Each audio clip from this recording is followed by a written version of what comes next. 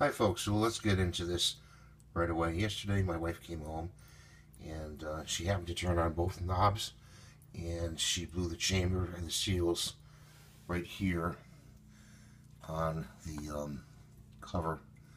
So you don't do that. That's not something you don't want to do. You also don't want to turn on the hot water, okay, when you use this, because you'll kill the charcoal inside. It chucks on to the let's see if I can do this. Chucks on like that. Okay, and the filter's already in there. So let's see how this works. Make sure the hot water is off. Turn the hot water on. Okay, that's one side. That's the side that you use for washing your hands. And this is the side for the water, for the filter water.